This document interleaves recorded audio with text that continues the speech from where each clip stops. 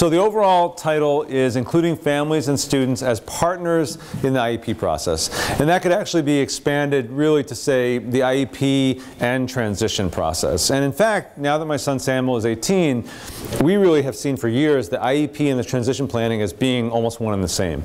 They're really integrated and overlapping. And I got some good advice years ago from someone who said, you know, these are not separate things, the IEP and the transition, once a kid especially is in high school age.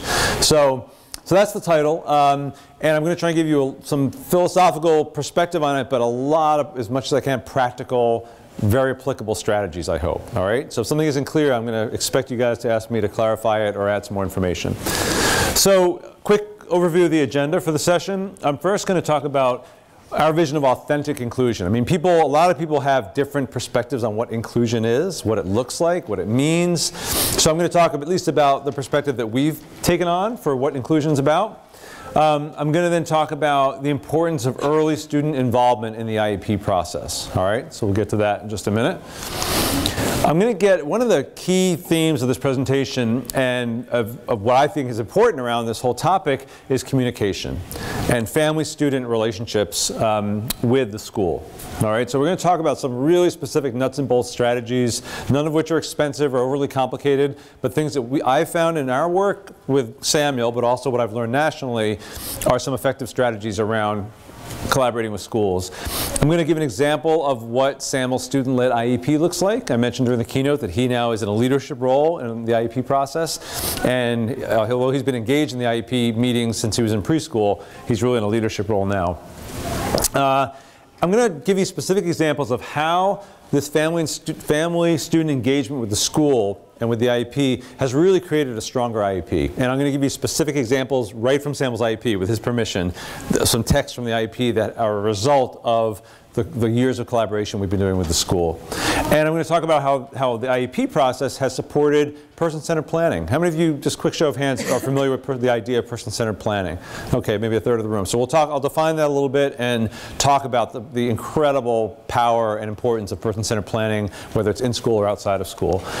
And then I'm going to talk about how both the IEP process and person-centered planning has really informed our whole transition planning process, which we're in the throes of right now, that Samuel's 18 in his senior year of high school.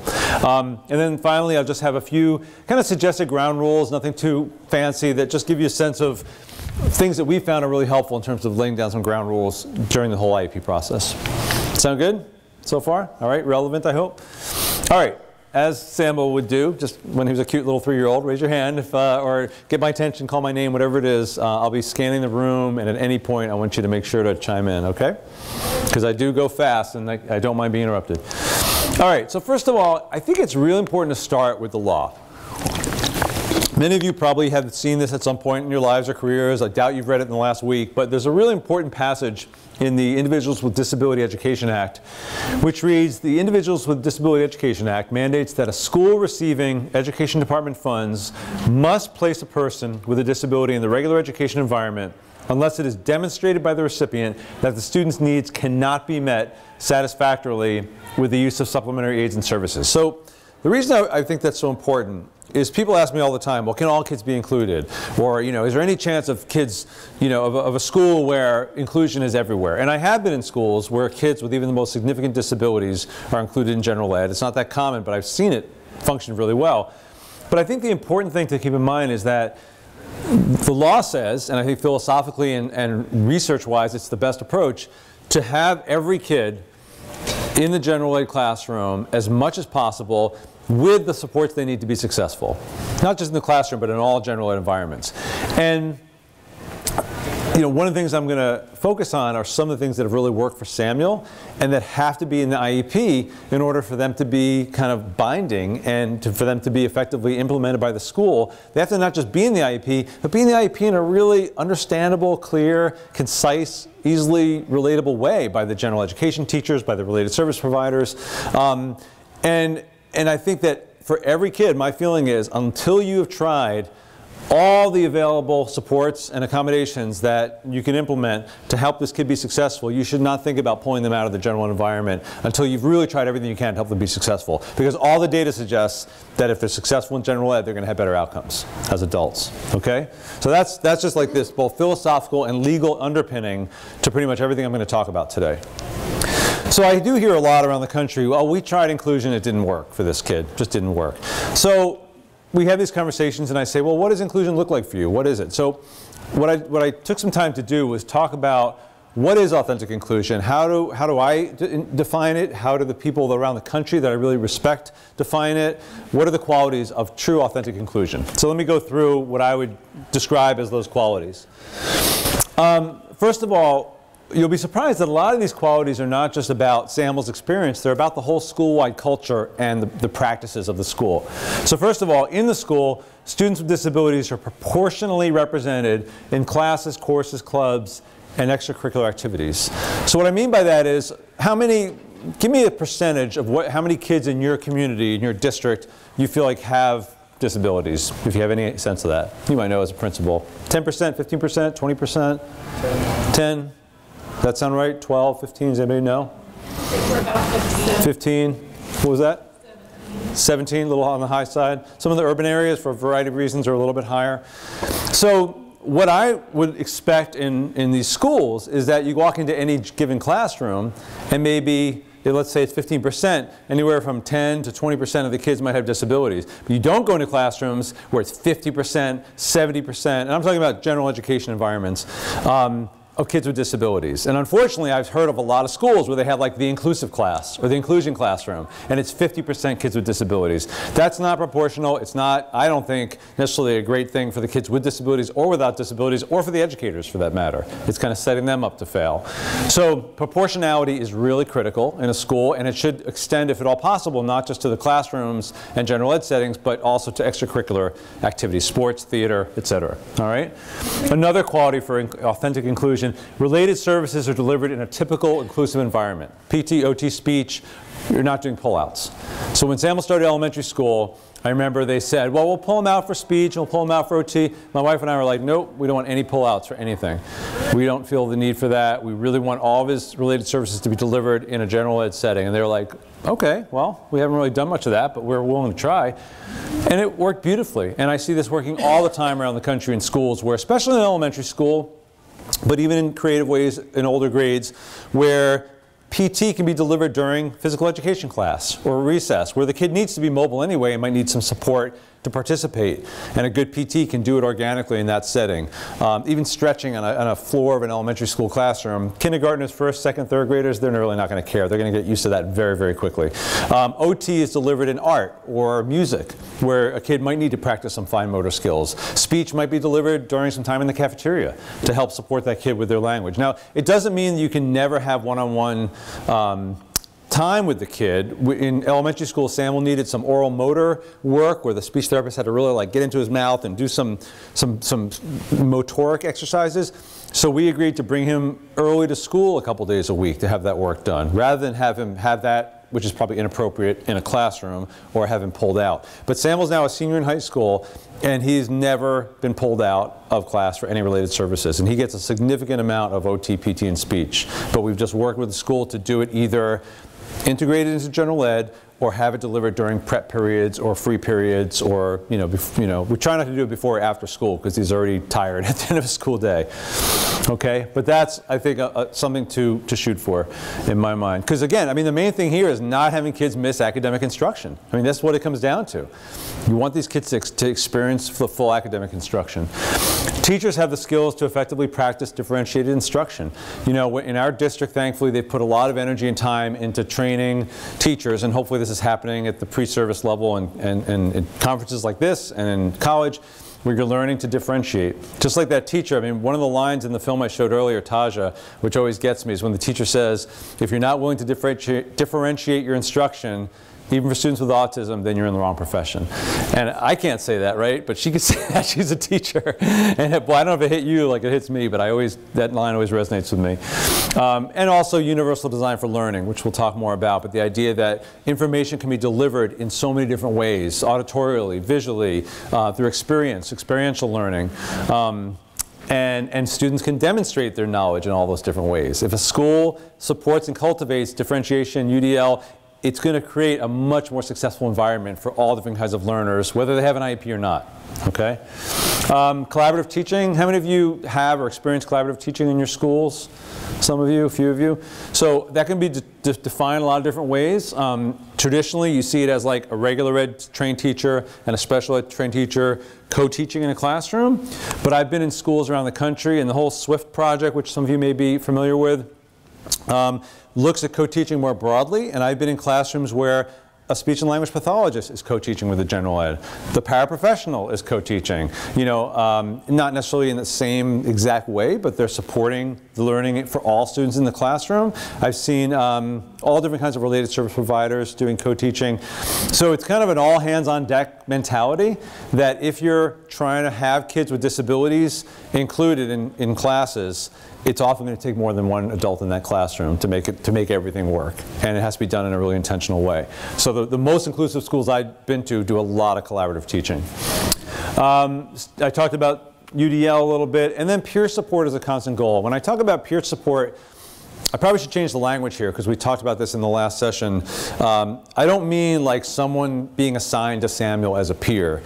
I mean peers working together throughout the day.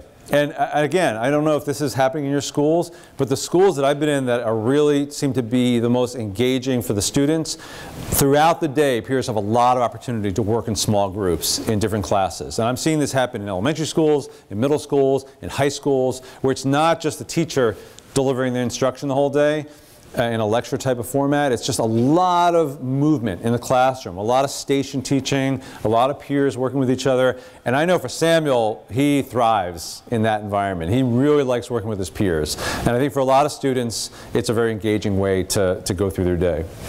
All right? Questions, comments, anything so far that doesn't make sense, or you're like, yeah, I don't buy that. Anything so far? All good? All right. I'll keep an eye on the room. All right. So I think, unfortunately, for a lot of people, especially a lot of families, the IEP is just this really scary, overwhelming document and process.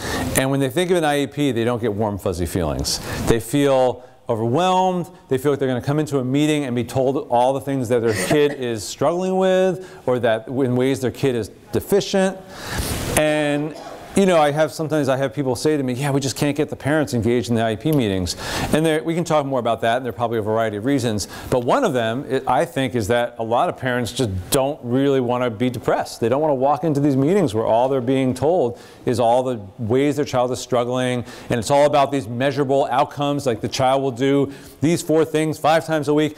I don't even read that part of our IEP, to be honest. To me, it's more it's like the narrative, it's the context, it's the meat of the IEP that talks about Samuel's learning styles, his strengths, his challenges, but not in a way that necessarily just quantifies it all, in a more thoughtful way, and I'll talk more about that. Anyway, so we've really tried to work with our school to see the IEP as a roadmap for transition and inclusion. And that's the way we've always approached this since he was very young. Like, if we're building a beautiful roadmap for Samuel's education and life, what would it look like? That's what the IEP should look like.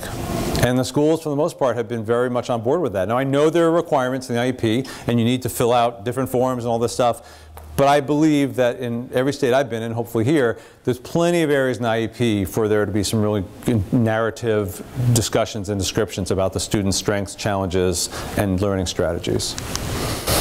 So there's a friend of mine named Beth Swedeen who's in Wisconsin, really, I think, puts this whole notion beautifully about the fact that a lot of the work that is important in terms of making this successful is about relationship building.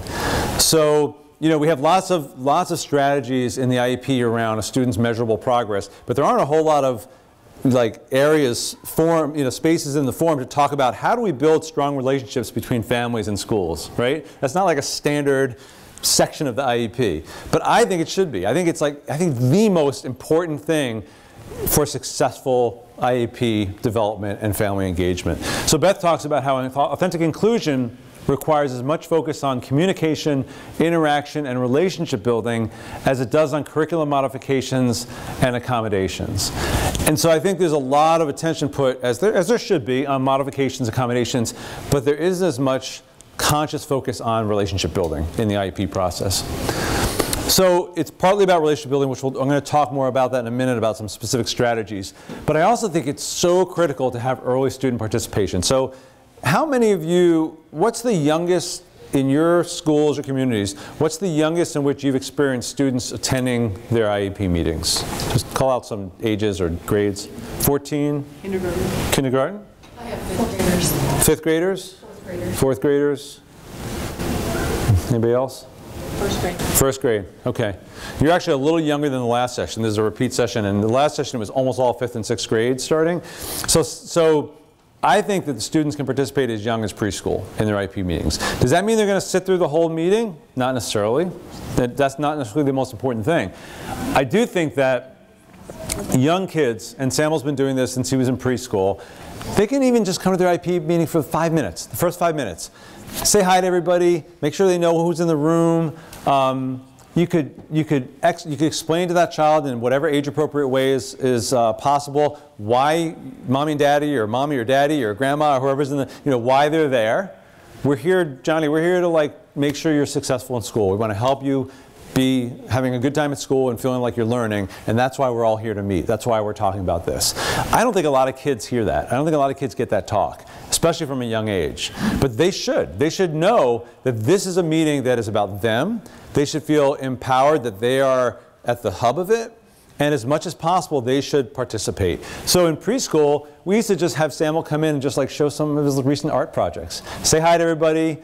Bring his cute face in there. I mean, that certainly sets the tone of the meeting also. I think for a lot of people to have that child there at the beginning is a pretty important reminder of what this meeting's about. Have that child present some of their artwork, and then if they want to go back to class and be with their friends, which is probably where they want to be, go back to class. But it really sets the tone. And then Samuel has also, since middle school, probably late elementary school, has been coming to all his IEP meetings for the entire meeting. And part of what we find happening is it does change the tone of the meeting. I think it makes the meeting a lot more collaborative and constructive. We always try to make sure we're talking in language that Samuel can understand, and sometimes we need to remind everyone about that. But that also, for a lot of families, it's also going to make the discussion more accessible to them. Whether they're English language learning families or whether they're families that don't necessarily know all the acronyms that are thrown around in IEP meetings. So I think it's a way also for families to feel even more engaged in the meeting because their child is there. If their child is there, they're probably going to be more engaged as well. Any concerns or questions, or does that seem like a radical idea, a reasonable idea to have kids that involved? We're going to talk too a lot more about self-determination skills.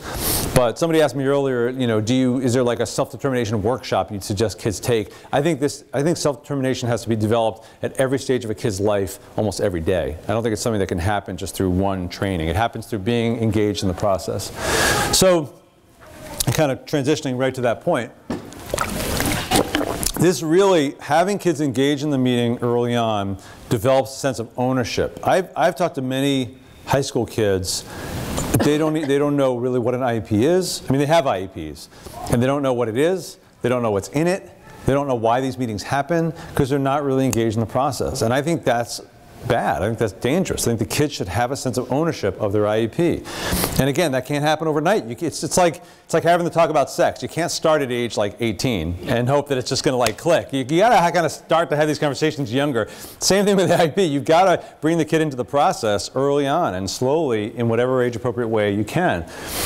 Anyway, these meetings should not be seen by the student as just about paperwork and meetings and stress. It should be about how are we going to make you successful. And then having the student in the meeting gives them a chance to exercise self-determination skills. So Samuel has a lot of communication challenges. he's a kid. He doesn't necessarily want to sit through an hour-long meeting, but we're constantly turning to Samuel, and we've been doing this from a very young age, asking him to, if he feels supportive about some decisions we're making. And especially now that he's in high school, even through middle school, I can't recall a single time we made an important decision without him buying it, without him feeling supportive, and him like giving us a physical thumbs up or thumbs down. And Samuel, in his very straightforward way, physical thumbs up, physical thumbs down, he can tell us what he wants. And I think that almost any kid you work with, I would hope, I mean, there's some kids that may fall outside of this, can somehow express yes or no. That's really all you need, is to at least get the ability to get a yes or no out of a child. They can develop self-determination through that. And if you have them regularly in these meetings, you're developing these skills in a way that's also going to translate into later on when they have to start advocating for themselves as adults. We haven't done a lot of this, but I've heard other families who have brought classmates into the IEP meetings, or siblings, because a lot of times the classmates may have creative ideas or perspectives that the student wouldn't necessarily bring up on their own. It creates like an ally situation. Something in the last session talked about one family, one child whose both parents had died, and they assigned or asked for a volunteer for an adult in the building, another teacher, to be that child's kind of mentor. Someone they could check in with in the morning, check out with late in the day, who would come to the IEP meetings, almost like an advocate for this child. And I like that. It was a pretty innovative idea, because I think a lot of people think, well, what do we do with parents who aren't that engaged? And we'll talk more about that. But I think that's in some cases where the school has to step it up even more, to advocate and have high expectations for that kid. All right, go ahead. Good question. I 100% agree. I wonder if you had any thoughts about the student who does have a disability but doesn't want to recognize it all, does not want to discuss it, doesn't really want to be active participant, even if their parent is working on that, because they feel that makes them different, no matter what is discussed, no matter what. Any thoughts about that? Because we do run into that. I personally run into that. Yep. And just because you spend a lot of time saying you can do everything, you can do what you want to do, there's supports, but if they don't really want to engage in that because they want to do it alone, it just offers a quandary. That's a great question. Yeah. Can people hear in the back the question clearly enough? So it's a great question. I don't have all the answers, but I'll just share a couple thoughts. I think that a lot of these discussions can happen without necessarily focusing on disability, or even without talking about disability. I think that if it's framed as, we want to help make sure you're successful in school. And every kid isn't necessarily going to know what every other kid is experiencing. Maybe, as far as they know, every kid's having meetings like this, I mean, I think it could be framed that way, as, a lot of kids in our school need some extra support to be successful.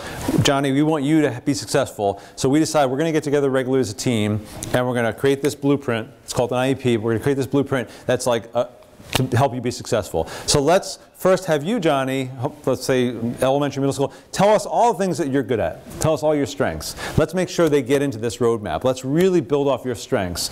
All right, let's talk now about some of the things that you struggle with, and let's try and figure out some ways to get through those struggles, and what can be supportive. Who are some people that have been really helpful in the school? How can we make sure that they're engaged in your life?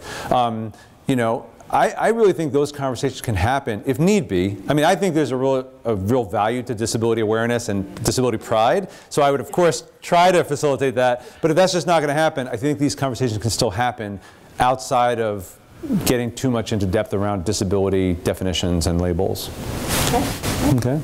Great question. Anybody else right now? Questions, comments? Go ahead. Along the same lines, the last IEP meeting I said I'm a general ed teacher. But the mother was adamant that the daughter not even know we were having the meeting. And I think she didn't have the confidence. And it made me really sad, because I'm thinking how much more we could help this little girl if she knew what we had planned for her. Right. How old was she, the girl? Third grade, yeah. The mom said, please don't even tell her. Sure. Meeting. I don't want her to know. I think if she gets pulled into another room and again, you were talking about just have inclusion constantly. Right. Don't pull anybody out. Right. which I thought was really a good. Yeah. Well, first of all, I do think the parents have that right. You know, if that's where they are, especially with a child fairly young, it's certainly their right, right? And they may have a lot of reasons, you know, that we don't understand, or maybe it'd be helpful to know the reasons. But kind of like this question, I think ideally you could make a really persuasive case to the parent while respecting their right. Here's why we think it would be helpful. And I think this whole self-determination piece resonates with parents. I think to help them understand, we feel we would like to make sure your daughter has a chance to be engaged in the decision making in whatever way that she can be around her future.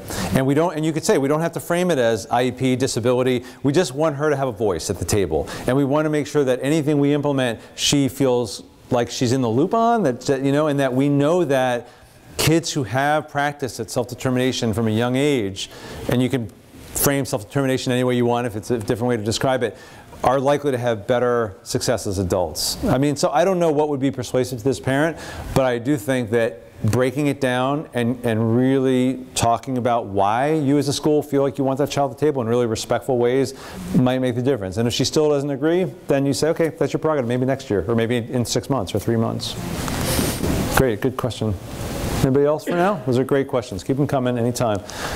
All right, so we talked a little bit about this. You know, really, if the IEP is not strength-based, I think there's something wrong with the process. And again, I think this can really be a disincentive for a lot of families to be engaged, because I would love for all those meetings to start with, what are the strengths? Let's go over the strengths again. Let's make sure we're building off the strengths of this child. Let's make sure they're written really clearly in the IEP. As I said earlier, students can share their own interests, their favorites. You know, it doesn't have to be, Johnny, how do you learn in school? What's challenging for you? It could be like, what's your favorite subject? You know, what's the best part of your school day? What have you had the most fun with so far this year? I mean, put it in terms, that still can draw the strengths out, I think, of a child once they start describing these things. What are your least favorite subjects? What do you find is the hardest part of your day? You know, I mean, that kind of communication can help feed into the whole strategy around the IEP. One thing that we did, I think somebody said in the last session that there's a way to, there's like a function in the IEP platform here in Indiana that exports a 2-page kind of brief, almost like an executive summary. Does this sound familiar to anybody? IEP at a glance, right. So that's great. I don't know how successful, you know, how effective it is, but we did our own organic at a glance in New Hampshire in Samuel's life, where I would find as a new teacher, like a general ed teacher who's about to get Samuel as a student, really overwhelming to get handed this 35-page IEP, which is about how long his is, and say, okay, here he is. Here's the kid that you got starting, you know, next week. But so what we did is we worked with Samuel and his team in the spring, like towards the end of the year. We created a 2-page, like at a glance summary of Samuel's strengths, challenges, and some basic things they can do to really help him be successful. And some of it is just like the thumbs up, thumbs down, his communication, the fact that he loves NASCAR and the Patriots and the Red Sox. That's a good communication, you know, point for him. So I think that if the at a glance that you have has the opportunity to have some of that narrative part, some of the more descriptive part, that's great. If it doesn't, you know, maybe there's a way to supplement it or change it. But I really feel like it should be a document that anybody can pick up with no background on a kid and get like a quick glance at that kid's strengths, challenges. Okay? We've even put pictures in it. We've made it like kind of UDL. All right, so I think the other thing is in terms of how often you convene. I think this is another important discussion. And not just convening as a meeting, but in terms of overall communication day to day. So I feel like a successful IEP process goes well beyond that one annual meeting. And I don't know if that's your norm, but we find that the little communications that happen almost every day are just as important as that big IEP meeting. So I was telling the session earlier, I've learned now that the teacher of record, right, is a term you use here in Indiana. We don't use that, but I'm going to use that as a way to describe what we would call Samuel's special education coordinator, similar idea. We have one now, Howie, who's great. He's really high energy, he's really technological, and he's a big texter. And not everyone will want to do this, but I'm just telling you kind of our experience, is that I will on a typical day have 2 to 3 texts with Howie. Just like quick questions he's got. It might be a health question, might be something educational. But he finds, and I'm fine with it because I also text a lot, that it just minimizes so many misunderstandings to just have these open lines of communication. And we email as well, or if there's multiple people need to be part of the conversation, it's through email. Again, I don't know if that works for every family. I don't know if that works for every school or educator, but we find that having that regular open communication electronically allows us to meet less often, but have really open communication. And the other thing, again, I don't know whether this would fly in your schools, but it's been great for us, is that Samuel, for either Howie or sometimes the paraprofessionals, if there's a great moment happening in school, like the day Samuel helped sell the homecoming tickets, she snapped a picture, she knew, she got permission from the other student, and just texted it to me. It said, great moment, Samuel's selling homecoming tickets. And I think the point here is that families are so often used to hearing concerns from school or like negative situations. And the more we can balance that communication with just hearing some quick positive snapshots, I mean, I'm sure some of the family members, especially in the room, can appreciate how profoundly happy that makes us to just hear something really positive that happened in school. And I know it's like one more thing for teachers to do, but if done in a really efficient way, it's not that big a deal, right? I mean, Howie, very creative teacher, Samuel does get some individualized instruction for math in a small group because he really struggles with math. So Howie created a whole fantasy football league this year for the math class, and they're learning math through like drafting and tracking points and all these things through fantasy football. And he recorded some video of their draft, their fantasy football draft, and he uploaded the video to Google Drive, shared it with the few families that were involved, and I was able to sit in my office and like watch Samuel in school in this really fun, creative process. And that type of communication back and forth, I feel like lays the foundation for a healthy relationship through the more difficult parts of the IEP process. In elementary school, we always felt welcome to come into the classroom. How many of you use Google Classroom in your schools? Any of you? Some of you? I mean, I know there are other platforms. I'm just more familiar with Google Classroom. That's been a real game changer, I feel like, in high school, because in terms of keeping up, a couple ways. One is just in terms of me being able to just peek and see where Samuel's homework is at, or whether he's turned it in, or what the assignments are. But the teachers are using Google Classroom to create modifications for Samuel. So let's say there's a quiz or something, a take-home quiz. And most kids might have 20 questions. Well, for Samuel to answer 20 questions in the way he communicates would take him like days. So the teacher might say, well, here are the 5 really important questions that I want the student to learn. They just load that to Google Classroom. Or they might give students an opportunity to take in the information through a video or a podcast or reading or 4 or 5 different ways. They just load up all those options onto Google Classroom. And then the student might be able to give the information back in several different ways by doing a short video or writing a poem. And anyway, it's created this incredible way to create accommodations and for the families or whoever is helping the student, if need be, at home to complete the assignments. So I'm bringing this up because I feel like all this is tied into all the accommodations that are developed through the IEP or that need to be in the IEP. And then finally, how many of you have had a homeschool notebook go back and forth in any capacity? A few of you. So this is, in elementary school, it was just like some writing and some notes from the paraprofessional with a teacher and maybe some photographs. This is Samuel's high school page, and I'll explain what this is, and then I'll show you one that's filled out right after this. So Samuel has 4 or 5 periods throughout the day of classes. So on the left it has a list of the periods, and then each field has some room for activity, some notes, what was happening. Usually he has a one-on-one para, and the para is usually writing some notes in each field. But sometimes, as you'll see, an OT might write some notes, or a PT, or speech, or a general ed teacher. And then on the right, there's 3 columns. And we're also very concerned about Samuel's health. And Samuel has 3 health issues that come up almost every day. One is, we call them wiggles, but they're these tremendous dyskinesic, they're called movements. For kids with cerebral palsy or people can often just have a lot of difficulty controlling their movements. And it can be very difficult and almost dangerous because you could hurt yourself, and sometimes they get really bad for Samuel. So we want to track the wiggles, we want to track his energy because he's on 4 different anti-seizure meds right now, and that can just zonk his energy. So we want to get a sense of his energy fluctuations, see if we need to adjust the timing on the medicine, things like that. And then like a lot of people with CP, he drools, and we're trying to get that under control. So there's a scale for each of those categories from 0 to 3. So 0 would be not wiggly at all, 3 would be very wiggly. 0 would be for energy, like he literally fell asleep in school. 3 would be lots of energy today, it was great. So then when the page is filled out, every day we get this home. It's the first thing I check when I get home from work. And I look and see how Samuel's health was. All the stuff on the right, those numbers, are data collection for us. So that when we go to Samuel's neurologist, for our 3 times or 4 times a year appointments, we can say, or maybe we need something more pressing, we'll call him. It seems like Samuel gets exhausted every day at 11. Is there any way we can adjust the seizure meds a little bit to adjust for that? Or, boy, that medicine you put him on for drooling is really helping. Look, he's got like no drooling at school. Or, the wiggles have been really bad. But without having that data, it would be really hard for us to understand how to help Samuel in that way. And then in the narrative part, you can't really read them from where you are, but there's like a note from the OT just saying, period 5. This was his prep period, like a down period where they did some related services. Stretching, range of motion, brain gym, target practice, different things they talked about. PT talks about working on some sit to stand, some other activities. But my favorite note came from his para. And he said, Samuel had an excellent opportunities to giggle and use some foul language passing through the hallway. Epic. And I love that note because what happened was that Samuel, a couple years ago, Samuel worked with his brother Isaiah and one of his support person, Alex. They got together and they had a great time putting a page on his Toby that's just like unbelievable curse words, like anything you could think of. It's like cursing like a sailor. But he's an 18-year-old kid, right? And so he should be able to curse if that's what he wants to do. Self-determination.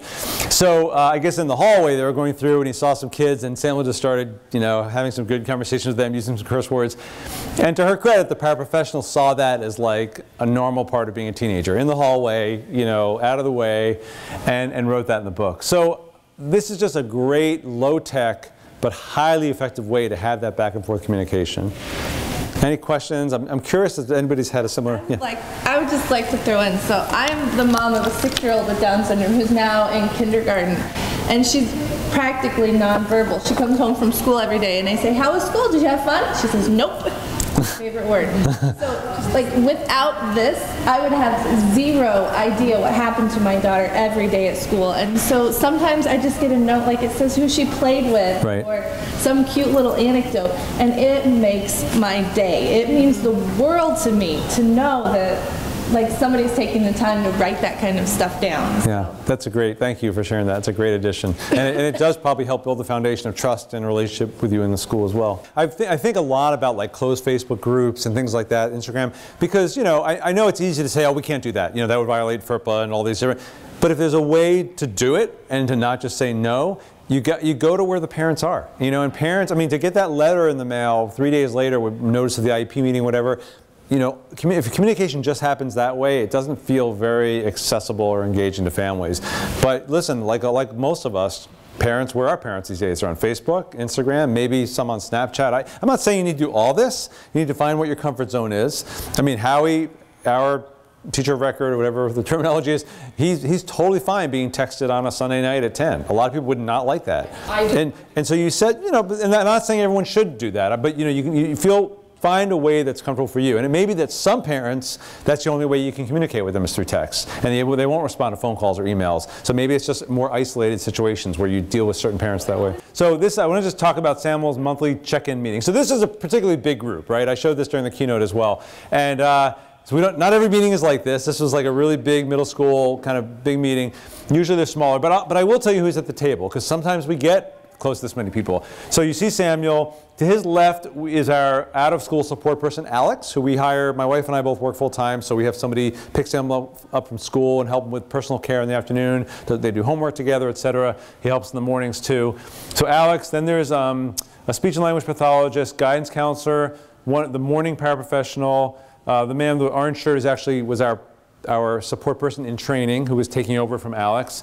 The history teacher, English teacher, biology teacher, my wife on the far right, the teacher of record with her back to us, and the afternoon paraprofessional, and then Proton, our service dog, Samuel's service dog, under the table.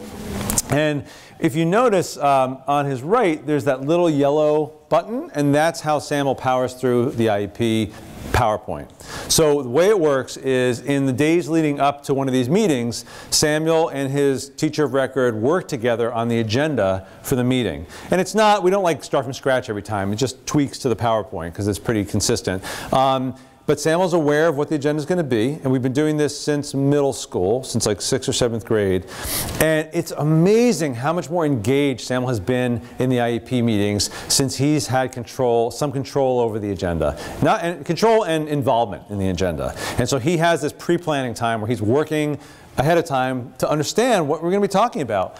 So then he starts clicking through the PowerPoint. Very simple. I mean, he's got motor challenges, but he can hit that button. So this was a couple years ago. It was a 10th grade team check-in meeting. My meeting, first of all, it's my meeting, right? He's taking ownership of it. It's from his voice. Thanks everyone for coming. Make sure that if we haven't already done so, everyone does a quick introduction in the room to get to know each other, which is, again, really important for the student too, right? To have that moment. Even if they've met people before, certain disabilities might, make it harder for them to remember everybody. Or they're just a teenage boy, which, with that frontal lobe issue. Then we do a quick agenda, classes, communication device, homework. We have a little fun agenda, fly to the moon, win Nobel Peace Prize, fall in love. Keep it light, keep it funny, bring some food into the room. That's always helpful. And this is probably the single most important part of the PowerPoint.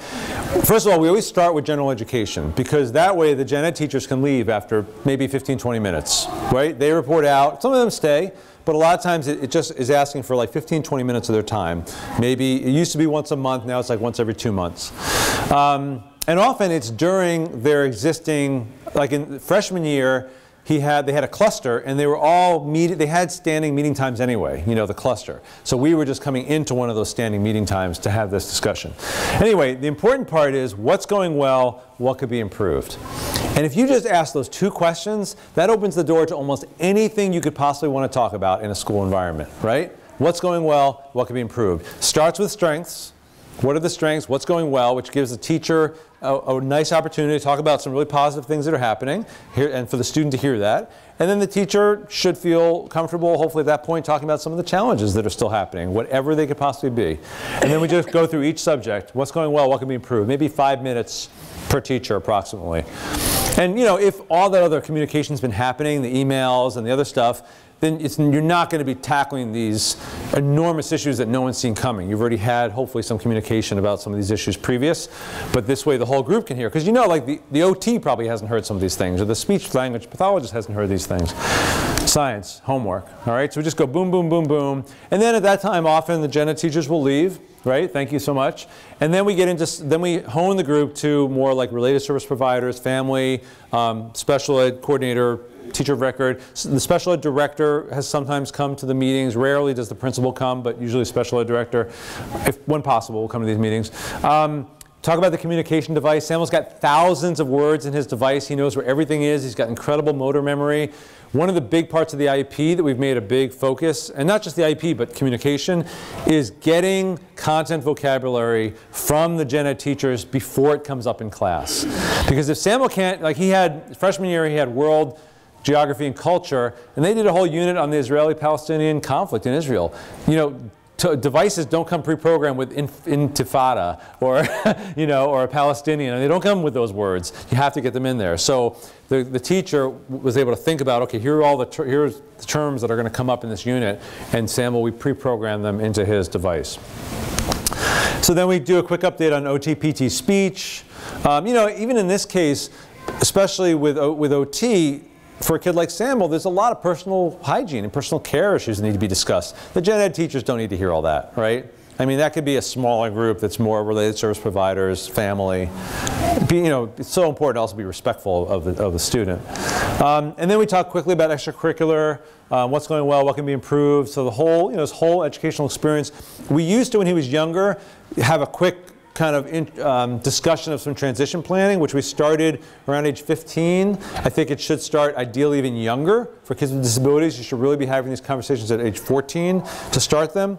But now we're having separate meetings just for transition because it's such an intense focus. So the same people that are in that larger meeting, it's a smaller subgroup that's talking specifically about transition planning, which I'll talk more about in a little bit. All right, so that's it. That's pretty much his student-led IEP meeting. I mean, you could make that PowerPoint probably in less than an hour, work with a student, just get some Google images, make it fun. Questions about that process? Pretty straightforward. I can promise you, if you get the kids involved in that capacity, you're going to see so much more engagement from the kids if they have some opportunity to participate in that kind of leadership way. Plus, leading a meeting is a pretty damn good life skill and professional skill, right? I mean, that's a facilitated meeting in any capacity. That's critical for so many professions. Do they discuss like goals and accommodations as well? That's a good question. There usually is a specific meeting dedicated just, I mean, the accommodation discussion is ongoing the whole year, right? I mean, a lot of his accommodations have been in place for a lot of years, so it's not like we need to reinvent them every year. We need to tweak them. And then, and the goals, I mean, to be honest with you, I leave the goals up to the related service providers. If they want to determine how many times he should do something, how many times a week, like they write those, we review them, make sure they're not completely unrealistic. But it's not a part of like. It's not a part of this discussion. I think that, to me, that's a big time sink, like to just think about all those things. I'd rather they have a little space and time to think about what they want in PT and OT and speech, write them out into the IEP, and just have us make sure that we review it. That's the feeling. But accommodations are part of, I think, the natural discussion, you know, through these meetings and through the other discussions. Yeah, any other questions? Great. So I feel like this whole, everything I've talked about so far, I feel like has really led to a stronger IEP. So as I think you've gotten the sense, Samuel's a really audiovisual kind of guy. He loves watching movies, making movies, you know, getting his information through auditory learning, through visual learning, and creating movies. It's just like any kid, he's got his strengths. These are his strengths. He does his New England Patriots report every Friday on the TV station. He's taking a lot of journalism, multimedia classes right now, and he really sees that as his career path. So in the IEP, we made it crystal clear in working with the school that Samuel is an auditory learner. And this has been in his IEP since he was quite young, I think elementary school. And I remember in elementary school the time where we said, we really think in his IEP he needs to say that all the content that's being delivered educationally in school needs to be available to Samuel auditorily, one way or another. Whether it's through the teachers talking, whether it's through someone reading some material out loud for him, whether it's through books on tape, whether it's through now in high school having material delivered in a universally designed way, you know, through different mechanisms, through auditory or visual. Without that, Samuel can't learn. He can't read because his tracking, I'm forgetting who I've said these things to at this point in the day, but because of his cerebral palsy, he can't track clearly. His eyes just bounce around too much. So he can do some whole word reading, but he really can't read with any fluency. But he's got a mind like a trap. He remembers everything, but it's through auditory learning. And I've actually known like people who are blind who can listen to books on tape 2 and 3 times as fast as I can and retain all of it because they're so used to getting their information auditorily. So in Samuel's IEP, it says the highlighting is just for the purpose of this demonstration. It's not in the presentation. It's not in his IEP that way. But it says, parents would like to make certain that Samuel has easy access to curriculum via auditory information. He learns best through universally designed material presented auditorially, blah, blah, blah, blah, blah. This was combined work between us and the school in terms of describing Samuel's learning style. And so the way it's typically worked over the years is his teacher of record will export the draft IEP, which is not reinvented every year, it's just tweaked every year and changed, to us as a Word document. And my wife and I are very comfortable, working with Word documents and track changes, and we just start editing it. And we make suggestions and changes, and we might tweak the language, and then it goes back to him. And he'll push back if he thinks something's not accurate or doesn't feel appropriate. But usually it's a very collaborative back and forth, like editing a document together. And the last group said that was pretty feasible in terms of the technology you have that could be export as a document, whether it's a PDF or a Word doc, and share that with a family. Not all families are going to want it that way. My wife likes it printed out so she can mark it up. My handwriting's terrible. I like to do it on the computer. So, ask the family, what's the best format for you to take a look at this? Would you like it printed out? Would you like it emailed, etc.? Some families might need it translated. Some families might need it read out loud. Did someone say something? No. All right, so anyway, so that's one. I'll show you another example in a minute about another part of his IEP. But another part of this whole process is Samuel really has taken on an increasingly active role in determining his accommodations and also in executing his accommodations. And what I mean by that is, let's say an accommodation for one kid is they sometimes need to work in a quieter environment, right? A lot of kids probably would benefit from that, whether they have a disability or not. Another accommodation might be that a student really obviously works a lot better when they're in a peer group, right? When they're working with other students. And that's not always possible, but it's sometimes possible. Especially in high school, there's a lot more flexibility, I find. So Samuel has a self-advocacy page on his device where he can say, I feel like I need to work in a quieter space, or I'd really like to work on a pier with this. And again, in high school, that's not uncommon for a high school student to say, can I just go to the study hall and work on this, or can I go to the library? I mean, this stuff happens all the time with students in high school. So Samuel in the same kind of appropriate situations can ask, I'd like to work in a quieter spot, or can I work with a friend on this? But that's really different than some paraprofessional or teacher saying, okay, Sam, well, now it's time for you to go here, or Sam, well, now it's time for you to do this. You know what I mean? I mean, it gives him, again, these self-advocacy skills, the self-determination. I feel like it needs to be built into his day all the time to cultivate these self-advocacy skills. He also has access to audiobooks. So rather than remove him from the classroom in order to learn something, you've got a situation where it's hard to see on the screen here, but his peers had an independent reading time. Well, Samuel took the same book on audio, put a set of headphones on, and he was able to take in the information auditorially while the other kids were reading, which kept him in the classroom. Right? He's even got, at times, an iPad, which, again, a lot of schools have iPads these days, not all, but many, or similar devices, Chromebooks, or et cetera. And he will sometimes watch a video from, let's say, Brain Pop or Khan Academy or something like that on the same content that the kids might be reading about independently. So there are lots of ways that are quite accessible for kids with disabilities who might need a different learning style to access that without being pulled out of the classroom, right? Especially, I mean, most schools have headphones somewhere. Most schools have a device where they can watch a video or listen to a podcast or whatever it might be. And I mentioned the teens only page with lots of great curse words, which is just part of his self-advocacy. But we tell him, you know, if you use it inappropriately, you'll have the same consequences as any other kid. So I talked about peer collaboration. Samuel just loves being with friends. He loves collaborating with peers. It's just such a big part of his identity and his preference. So in his IEP, again, the highlighting is just for this presentation, but there's this whole section just about how important peer support is, how it can take shape in school. I mean, we've made this a focus of his IEP, is the importance of peer support. There's actually a line in here that we wrote, but they paraphrased. A major goal of the family is to steadily increase the natural support model for Samuel in the school and community. Do you guys know what natural supports are? It's basically a term that means not all support needs to be paid or technological. It can just be friends. You know, all of us have natural supports in our lives, right? Friends or, you know, community entities that support us in different ways. And we want to see that grow for Samuel because that's going to be key to his success as an adult, having lots of social capital, having lots of peer support in the community. So we've made this a really focal point of his IEP. And I don't know if this seems like really out of the box for you, that this would be in an IEP, or it does, yeah. Because usually it's a peer mentor or something, but it's not the same equal level. Exactly. It's not the same equal level. And you know, Samuel has had some wonderful paraprofessionals over the years, and when we've had the chance, we've told them, listen, if Samuel's across the room working with his friends, and you're on the other side of the room, we think you're doing your job great.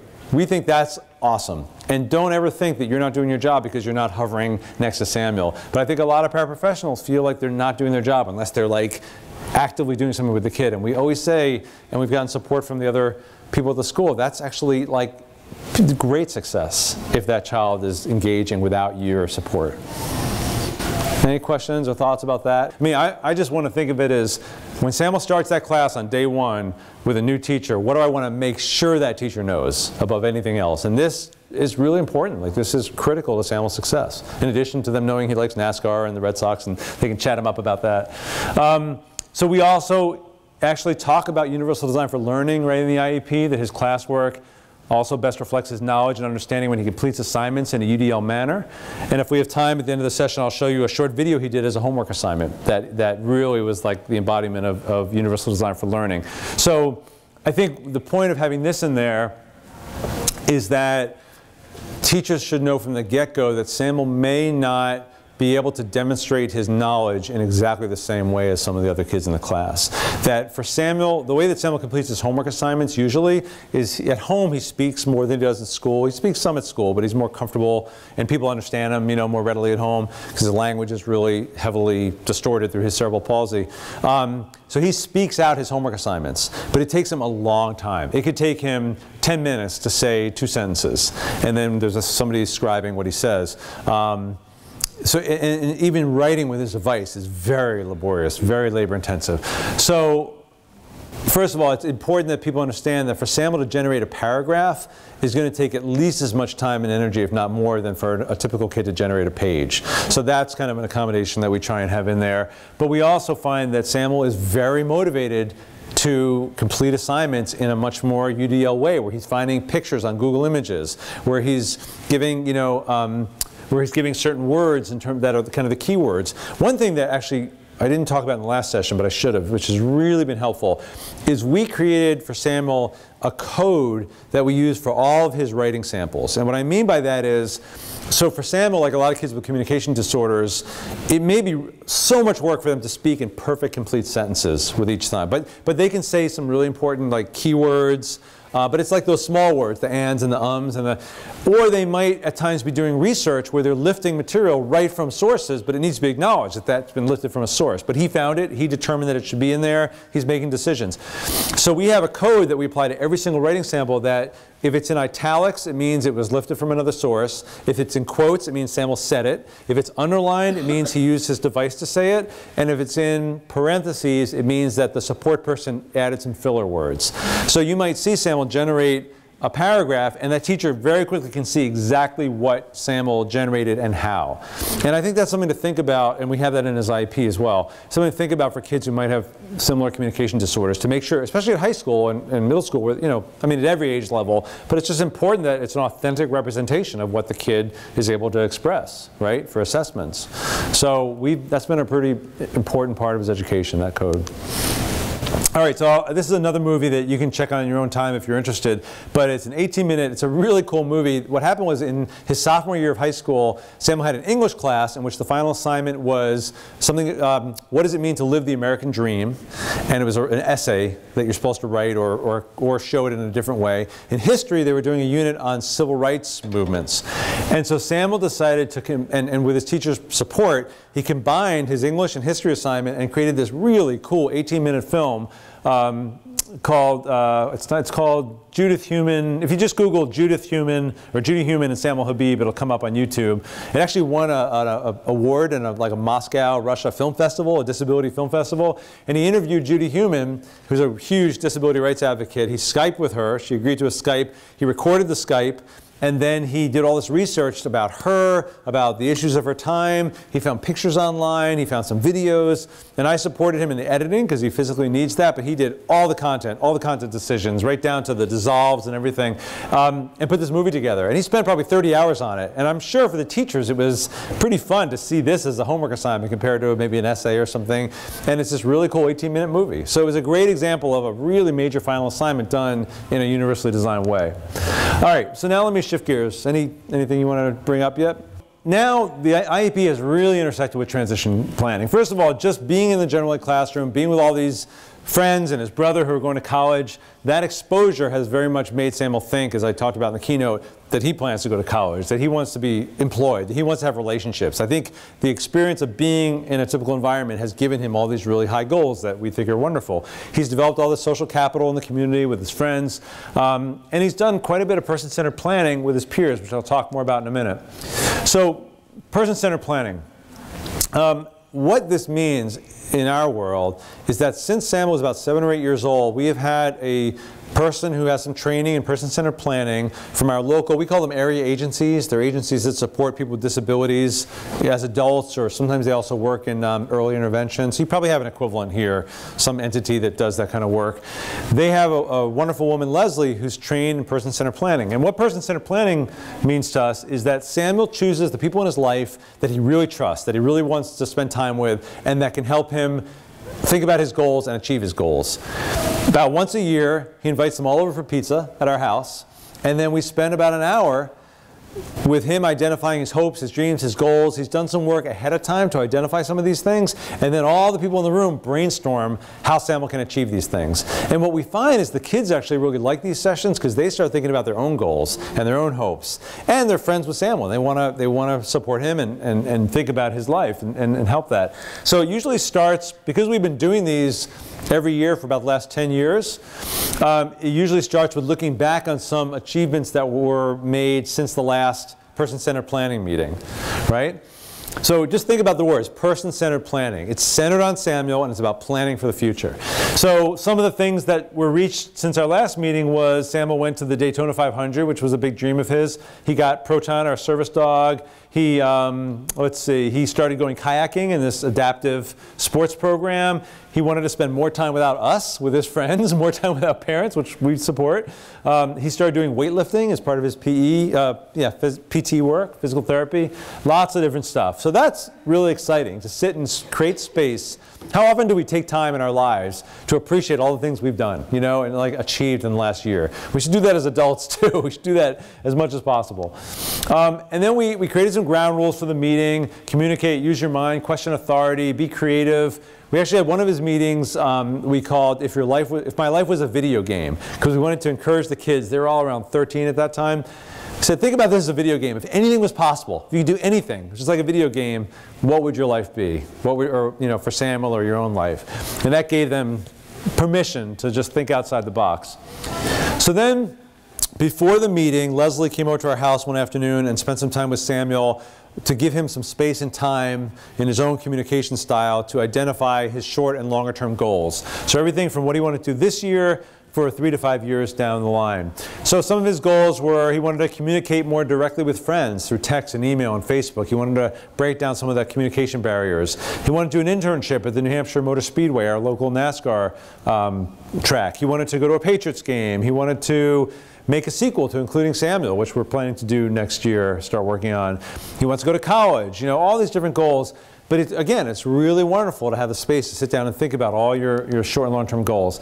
And then during the meeting, the facilitator was able to hone in kind of through the consensus of the group on one big goal and really expand on it. And the goal they chose was, what can we do together socially? Kind of what are some more things we can do? Because when you have a 500-pound wheelchair, guess what? Your friends' homes are not accessible. You can't get into your friends' homes. You can't get into your friends' cars, even now that they're driving at age 17 and 18. So it really limits some of the social opportunities. But they came up with this great list of things that they could do together. So that gave everyone some ideas as to some social stuff they could do together. And then this was navigating challenges. So I'm showing you kind of a mix of different ages from different person-centered planning meetings today. But this one was pretty recently, I think when he was 17. Samuel, as I mentioned, has a lot of fatigue, so they want him to start drinking more coffee. That was one of their suggestions. You know, they said we should check in more often, see if you're up for this, and, you know, not assume that you're not up for something just because you're tired a lot. Let's be more proactive. Checking out settings ahead of time. Like I talked about in the keynote this morning, advocating for more accessibility was a big thing they talked about. But the last two were, I think, some of my favorite things. Talked about transportation and health issues. So for transportation, these are now 17, 18-year-old kids. They want to learn how to drive our very expensive accessible van, which makes us a little nervous, right? My wife is like, yeah, I don't know about that. But as they get older, it becomes more and more feasible to think maybe these kids can hop in our van and go places. So that's kind of exciting, but a little nerve-wracking, but opens up a lot of opportunities. But this was really amazing. So again, these kids are getting older. One of the kids says, Samuel has a G-tube, a gastrointestinal tube that's continuous feed, and he gets medicine throughout the day. So usually an adult needs to be around to give him that medicine. His friends want to learn how to do that. A couple of friends said, we want to learn how to do this, so we don't need Samuel to always have an adult nearby. We want to be able to do this so we can go out for a few hours without worrying about that. And that really blew me away. You know, we haven't gotten to that point yet, but again, Samuel's 18 now. I think in coming years, all these things are going to be more feasible. So even if it doesn't happen tomorrow, it might happen in a year or 2 years from now, a lot of these things. So this all... And then we did some follow-through and specific actions for kind of next steps. When Samuel was younger, we would send this out to the families just so they all were kind of on board as to what some of these plans were that the kids had made. But this whole thing took maybe an hour, max, that whole discussion. It's amazing how much you can get done in an hour with pizza and lots of energetic kids. That's it. I'm going to move on, but any questions about the person-centered planning? Does that sound like something you could do? I'll tell you a little side note. So Isaiah, my older son, who's 21 now, I mentioned is in the Grand Canyon right now. He's my non-traditional student, honestly. He's the one that hated high school. He hated just sitting and listening. Really active kid, you know, really always wanting to be on the move. And he was miserable in high school. So he came home one day and said, I just can't do it anymore. I just hate school. It's towards the end of the year. He was like a freshman or a sophomore. So I took him out for sushi because he likes sushi. I said, let's just sit and talk as long as you want to. Let's just think about what would help you, what would make, you know, your life feel more manageable? How can we get you through high school in a way that feels like right for you? We just had this no judgment, no negativity conversation, just put it all on the table. And I really learned to do that through the process with Samuel. And we downloaded some guiding questions from online, and I just took notes the whole time and came back and reported out to Betsy and with Isaiah. And we came up with this, then we started doing some research, and we found a high school program that was experiential based in New Hampshire, and he was able to do a semester program through the school where they went to Ecuador and he learned science and civics and Spanish and all these different skills while biking over the Andes and paddling down the Amazon River Valley and hiking over 19,000-foot volcanoes, and it was life-changing for him. But none of that would have happened unless we had learned about this whole idea of person-centered planning and of like creating space to step back and think about goals and and your life dreams. And really, adults should do this as well, I think. It'd be really healthy exercise. So, all right, so kind of winding down here, all the work we've done around person-centered planning and IEP development has really informed the transition planning we're doing now. So it's not a complete coincidence that I took on this whole new Intelligent Lives project now that's looking a lot at transition. And tomorrow I have breakouts where I'm showing some of these new films I'm developing on effective practices in transition that I've been filming all around the country, which is also kind of a premiere. I haven't shown these publicly yet, but I will tomorrow. So what I'm learning, both through my own experience, through talking to people around the country, experts in transition, is that there's some common things that are happening around the country that are proven to be successful for transition planning. And we've been able to try and integrate these into Samuel's life, both in school and outside of school. So self-determination strategies and leadership development. I think you've gotten the sense that's been a constant theme throughout Samuel's education. Create leadership opportunities, self-determination. We've always wanted to keep him on a regular high school diploma track.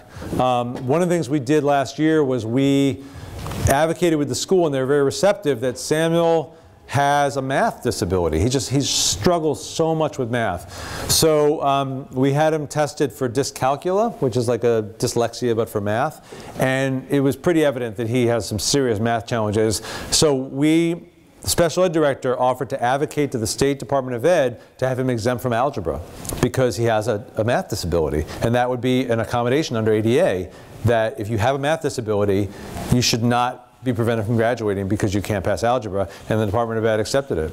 And I don't know how often this has happened in New Hampshire or anywhere else, but Samuel does not have algebra as a graduation requirement, which, if I was hearing over lunch, is a major impediment for a lot of kids here and everywhere. But I think it's ridiculous. If you've got, I think it's a real ADA, Americans with Disability Act issue, if you're not creating that accommodation. So anyway, I bring that up because that seemed to be the one hurdle for him to get his high school diploma, but now he's totally on track. Interagency collaboration. When we have these transition meetings, we're bringing in vocational rehabilitation, we're bringing in different community groups, because Voc Rehab, I don't know if you're aware, 15% of their budget now has to go towards youth transition services. They call it PETS, pre-employment transition services. So in every state, everywhere, Voc Rehab should be spending 15% of their money. So what we experienced was that Samuel got an internship last summer at the local community access TV station. Voc Rehab paid the salary of his support person during that internship. So that's new funding you guys could access for certain kind of career type experiences for kids with disabilities. So community-based experiences, as I said, through like extended learning opportunities, internships, work-study, apprenticeships. Paid work has been seen as one of there's two forces or two factors that are the most significant indicators of post-school employment success for students with disabilities. One of them, surprisingly or not, is that a student has regular household chores, and the other is that they have some paid work experience in high school. Those are the two biggest indicators. And kids who have those two things in their life have a 75% chance of having employment as adults. Without those two things, there's a 25% chance of having employment. High family expectations, assistive technology, Samuel's device and his wheelchair and all things like that, but also effective access to mainstream technology, iPads, iPhones, etc. Higher education opportunities and supports. Do you know about the Think College Network? That's a network of colleges all over the country that have specific programs for students with intellectual disability. So if you want to, you should definitely know about these. For your students who want to go to college, who might have intellectual disabilities, go to thinkcollege.org and list every program in the country that has these programs. Indiana. What's that? Think College, Indiana is ours. We have 7 Nice. programs. You have 7. That's great. Awesome. I'm glad you knew that. Yeah. So anyway, there are now college options for students that typically would not have had access to college, which is awesome. And then, of course, for someone like Samuel, it might be more about the physical supports, and certain colleges have better disability services than others. So anyway, winding down, a few notes for parents. Oh, by the way, I should have said this early on, but this PowerPoint is on your flash drive. Sorry I didn't tell you at the beginning, but you have access to all this in your flash drive. There are a lot of things parents can do to keep these relationships strong. You know, writing a thank you note. We try to thank our professionals all the time in very specific ways about the great work they're doing. Next time you go to an IEP meeting, we often start the meetings by just saying, how are you guys doing? Like, how's it going? What's going well? You know, I mean, just partly now we do it more through Samuel's PowerPoint, but when he was younger, that's how we like to open the conversation. Like, how are things going for you? Not, this is what we want, or this is what we're concerned about, but, you know, open that conversation up in a healthy way. And we try to be open-minded to the viewpoint of the team. You know, the fact that they have a lot of expertise that we don't have, and we want to understand and learn from them. And I'll just leave this up on the screen. You can check it out. These are just some ground rules we found have been really helpful in terms of common denominators at these IEP meetings. You know, particularly things like using age-appropriate vocabulary and inflection in talking to the student. It's not like we post these at the beginning of every IEP meeting, but I think these are some common understandings we've reached with the school. And there are times when people start talking in ways that there's no way Samuel's going to understand, not because he's not smart, but because it's like acronyms and lingo. And I'll just turn to Samuel and say, did you understand that? And he'll be like, nope. I said, would you mind rephrasing that in a way that makes sense for Samuel? All right. I'm sorry I kind of sped through a lot here, but there was a lot of ground to cover and towards the end of our day. A few more minutes of anything at all you want to ask. Great. Well, I think we're about out of time anyway. I hope this was helpful for you. Thanks so much, and look forward to seeing you again soon. Thanks.